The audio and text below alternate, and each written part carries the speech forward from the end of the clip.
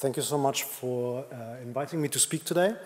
This is joint work with Gabriel Aboyadana, and the title is Temperature Trust, Political Instability in Africa. And I would like to stress that this is work in progress, so if you have any questions, comments that don't come up in the Q&A, please do come and find me. Don't be shy. I'm always, like every academic, I love talking about my own work, so you come up and find me if you like. As a motivation, I mean, I'm sure most of you know this, but maybe for those of you who are not, who are new to the climate conflict literature, there's a very, very strong correlation between temperature, which I've pictured on the left, and incidences of conflict. These, on purpose, I picked the first maps that Google came up with. So this is something that you can, just by Googling, in a few seconds, you can see very correlational evidence of this relationship. Now, I'm an economist, and the way that a large number of economists think about it is that the link between climate and conflict goes via agricultural incomes. So you've got a climate shock on the left, so for example, a drought. That climate shock affects your agricultural output, so if there's a drought, your agricultural output goes down, and that, again, affects conflict, maybe via opportunity cost, via the income channel. So this is the standard way, and there are loads of amazing papers that look at it through that lens. However, there is a growing body of evidence that shows that heat or high temperatures have a direct effect on the behavior of people. So in other words, an effect that does not go via income. So what a lot of studies had found is that when it's hotter, individuals are more aggressive. Individuals behave more aggressively, individuals think more aggressively, and there's mainly experimental evidence, but not only, that shows that an experiment is pretty easy to do, right? You make people do some sort of interaction, and then you crank up the temperature randomly in one room and not in the other. So for example, people find that retaliation is much stronger with high temperatures, road rage, gun use in training, and baseball. There's so many different areas of life where they found that people are more aggressive when it's hot. There's actually a really cool study carried out in Finland that tries to identify the biological link, why this is the case. And they found that when it's hot, people are more aggressive and it decreases the level of serotonin in the body. So although there is still a bit of debate, they see that some neurotransmitters react to heat and affect the way that we respond. And this is where our paper comes in. We document a direct effect of temperature, so independently of income, on three determinants of instability and unrest. One is political trust. So this is actually trust in institutions, what Tim said in the keynote today. So trust in institutions, protests and riots, and even voting behavior. So we hopefully convince you that we find a causal effect. I'll talk through the research design, a causal effect of high temperatures on trust, on protests, and on voting behavior. Our research design is relatively simple. We merge high-frequency climatic data, so data that are very precise, both in the geographic level, so we know exactly where it's hot and where it isn't hot, and at the temporal level, so we know which days are hot and which days are not hot. We match that to individuals, regions, and to countries in Africa. We measure temperature via a heat index, which combines humidity and heat. On your phone, probably, if you look at the weather, usually it says the degrees, and then at the bottom it says feels like, and then another degree. That's what we use, because we think that that's a better measure of the thermal stress that people are under. And then we're looking at daily or monthly deviation from long-term means, which are also called anomalies. That's a standard practice to identify causal effects. Just to walk you through the findings. First, we focus on attitudes. So what do people think? We find that on days that are hotter than the average for that area, so if by chance you interviewed on a day that's hotter than average for that area, you're less likely to trust your government, you're more likely to report that you vote against the government, and you're also, the interviewer, so the person who interviews you, is more likely to state, yes, the person I interviewed yesterday was aggressive. So we find these things. Very importantly, a key policy finding, because there isn't much you can do about the weather, but a key policy finding is that temperature itself doesn't cause mistrust. Rather, what it does is that if people are already mistrusting, if people are already dissatisfied, it magnifies these kind of initial level of distrust, which is what really in line with the psychological literature is kind of a catalyst for being upset. So what we find is that this effect that I showed you here only occurs in poor countries, so countries where there's a lot of poverty, and within countries for people who are dissatisfied already, which we identify with a machine learning algorithm. Then, second part of the study, we're looking at actions. So we're looking at protests. If an area is particularly hotter than the average for that month, it's more likely to observe a protest or a riot going on in that area. And also, if it's hotter on election day, if it's hotter than the average for that month in that country, that decreases votes cast for the government, which really fits with the attitudinal data that we found. So as I said, the heat index combines air temperature and humidity in kind of this formula here. We took this from an old Australian study that was kind of the first one of a heat index because we wanted to use kind of very established stuff. So this heat index is very similar to other heat indices that you use. And it combines air temperature and humidity. Climate data, we use the ERA 5 dataset, which I think, Grazia, you use a very similar one. It's basically a map that every point on the planet, you know exactly on what, it's by hour, you know exactly how hot and humid it is for every point. We merged that to the Afrobarometer, which is a big attitudinal dataset for Africa. It's about 50,000, a bit more than 50,000 respondents, and these are the GPS coordinates of these respondents. So we have a pretty good sample of Africa. Not every country, unfortunately, but pretty good thing.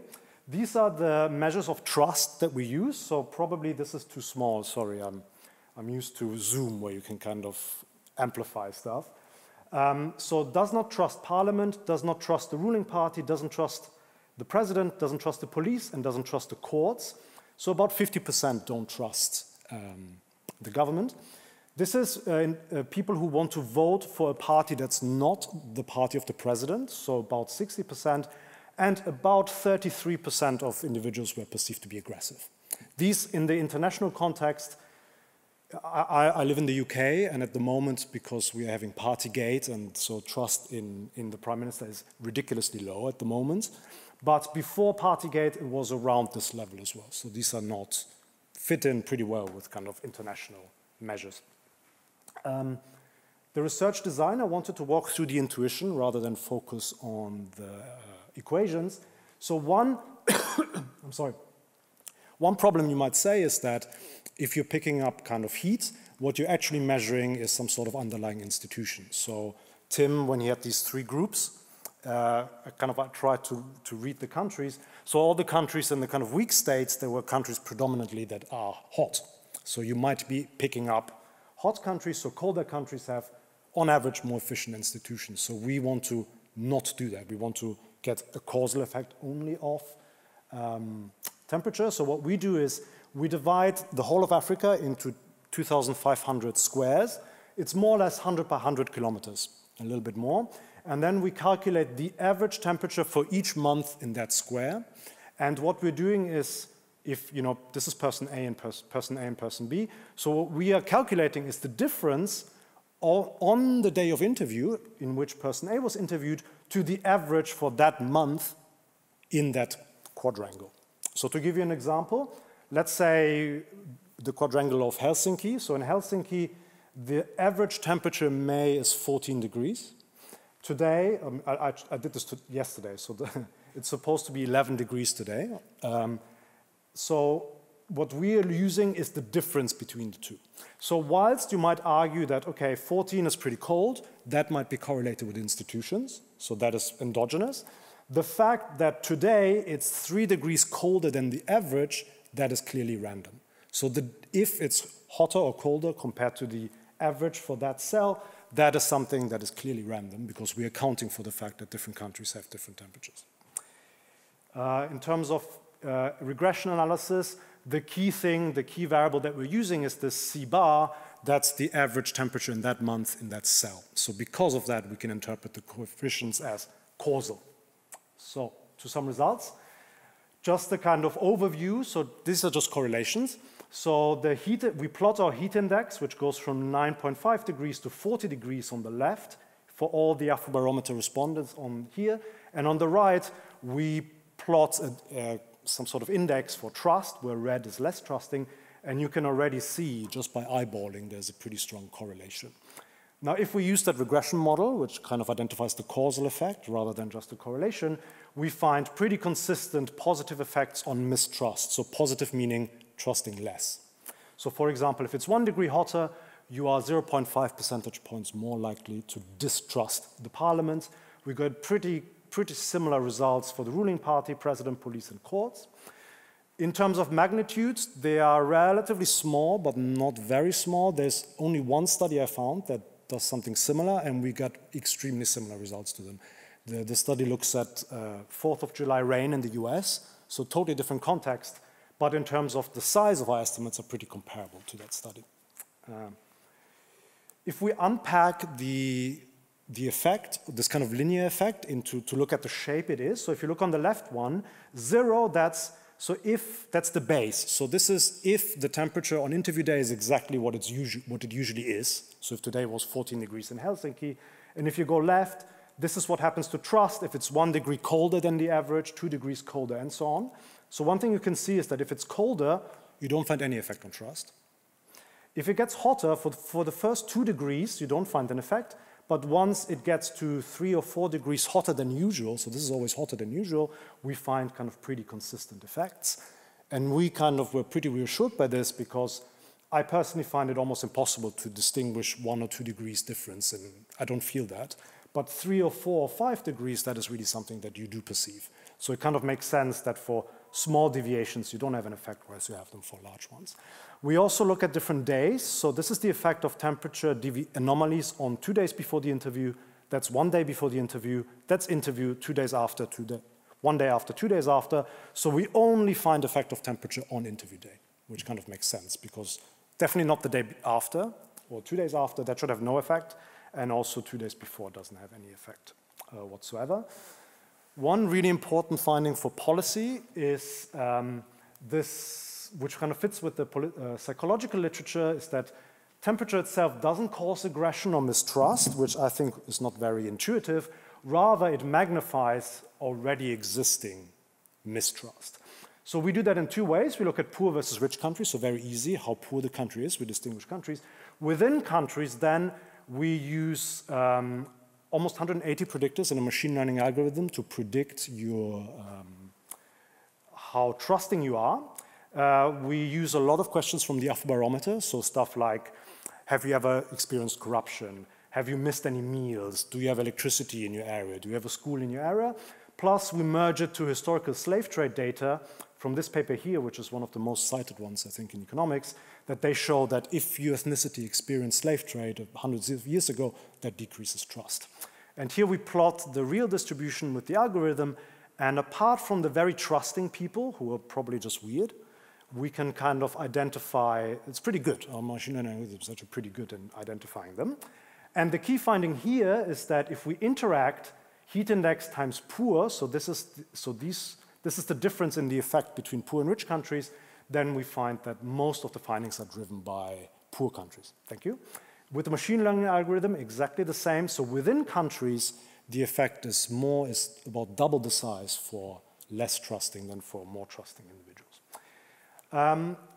Second, we look at actions. So the research design is exactly the same, so we can go pretty fast here. We divide the country into 2,757 squares, and for each square, we calculate the number of protests and riots per month, and we regress that on monthly anomalies. So if the month is hotter than the usual for that month in that square, and these are the maps. So again, we plot the heat index on the left and protests and riots on the right, and we can see a pretty strong correlation. And the results seem to show that.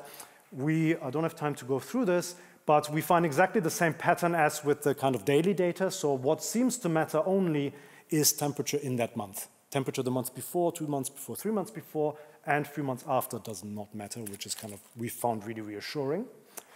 The last set of findings is we're looking at whether temperature affects actual outcomes. So we digitized all presidential elections between 1985 and 2019. Then we overlaid the GPS coordinates of the country with our climate data, and we calculate temperature in the country on election day, so on the very day of election. We kick out, we only select countries that are either free or partly free by Freedom House, because it wouldn't make much sense to do this in Zimbabwe, for example, where the elections are clearly rigged. So we kind of try to identify elections that are relatively fair. We get 96 elections, and we estimate the effect of a daily anomaly on votes cast for the government. We find that if the election day is hotter than the average for that month, that decreases votes by 3.8 percentage points. And in a weird way, it increases electoral turnout. So you might be thinking that, okay, these people don't want to go and vote because it's too hot. But if anything, it's not statistically significant, but if anything, we find it pretty strong. So it seems to mobilize people. Now, 4 percentage points seems very, very large, but in our sample, it's not. So one standard deviation is about 6.5 percentage points, and in only 6% of African elections was the distance between winner and loser less than 6%. So although it might seem a very large, point estimate is actually, in the African context, is not that large, which I think is intuitive. So to wrap up, we believe we're the first study to show that higher temperatures erode trust, increase protests, and even affects electoral voting outcomes.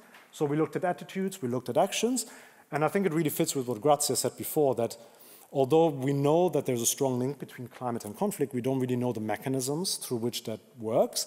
And maybe attitude could be one mechanism that people haven't thought about so far, and which we kind of think is intuitive. And again, I really want to stress this. It's very important from a policy point of view that if you are either in a rich country or if you're satisfied, temperature doesn't affect anything, no effect whatsoever. If you're dissatisfied or live in a poor country, where people are likely to be dissatisfied, then that magnifies. And that's very important for, it seems that climate change is going to have a disproportionate effect on disadvantaged societies. Like always, the disadvantaged ones always suffer more, and climate change doesn't seem to be the exception. I hope I was on time. Thank you so much.